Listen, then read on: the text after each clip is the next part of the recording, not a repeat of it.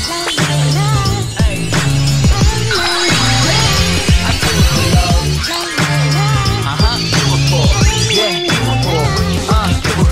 everyone! Welcome back sa aking channel. So, for today's video, hindi muna ako mag-eyeshadow stuff.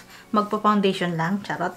So, meron akong gagawin and i-compare ko silang dalawa kung ano ba mas maganda kasi matagal ko nang ginagamit itong, you know, sponge. So, minsan gumagamit din ako ng brush. So, ito yung normally na ginagamit ko pag nag-a-apply ako ng foundation. So, ngayon, may nakita ako and gusto kong i-try yung, ano man tawag dito? I don't know what's it called. This is blurring brush.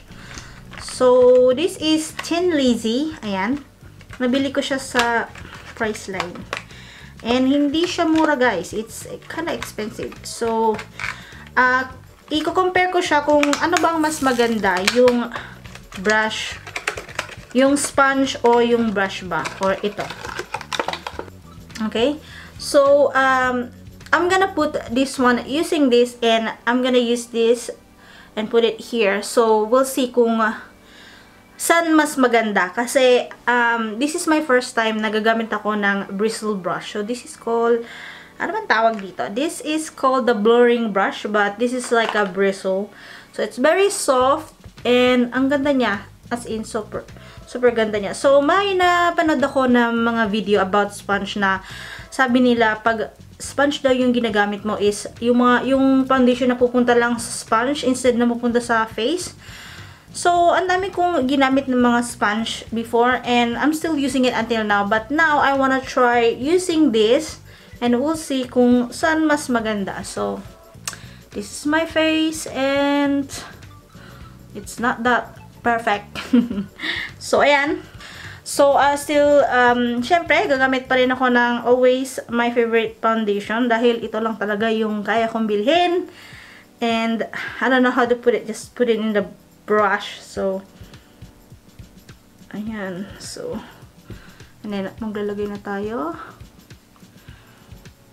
Oh my goodness. In fairness, ang ganda-ganda niya sa, sa face. Sarap sa pakiramdam. Mas maganda nga siya. So, half of my face lang yung ilalagay ko.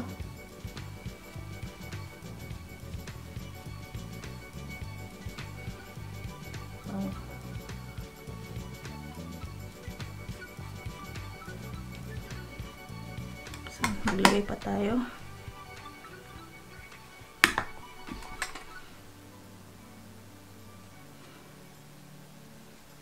Wow, I really like the brush.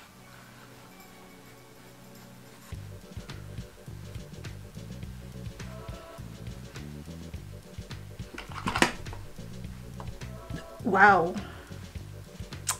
Okay, ang ganda niya. Okay, so the other one is I'm gonna use this sponge.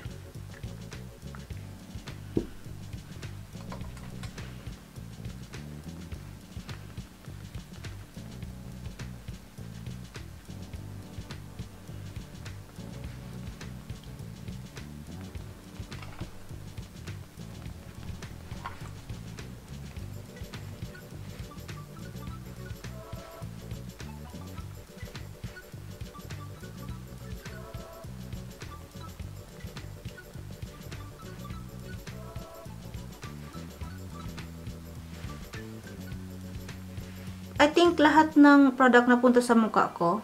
And it really looks very flawless. Ayan, napaka-flawless niya. Wow, hindi niya natakpan yung scar ko dyan. And you see, it's kinda like hindi talaga siya full coverage in this area. But here it's so nice. I don't know, parang hindi talaga siya nalagyan, no? Dito sa kabila. And, syempre, ang daming napunta dito. Of course. But, many people still use a sponge. Gusto ko naman yung sponge as a, like, setting, like, gamitin ko yung powder. Gusto kong gumamit ng sponge. Right. So, now I know. So, I will be using this, for sure. So, yan. Maraming napunta na foundation sa sponge. Which is kind of bad. But, yeah. So, I think, ito na talaga yung gagamitin ko from now on. So, it's very nice and it's very smooth. Yeah. So, ayun na guys. That's it for today's. And please don't forget to subscribe to my channel. And follow me sa aking Facebook page and Instagram. And see you guys to the next video. Bye!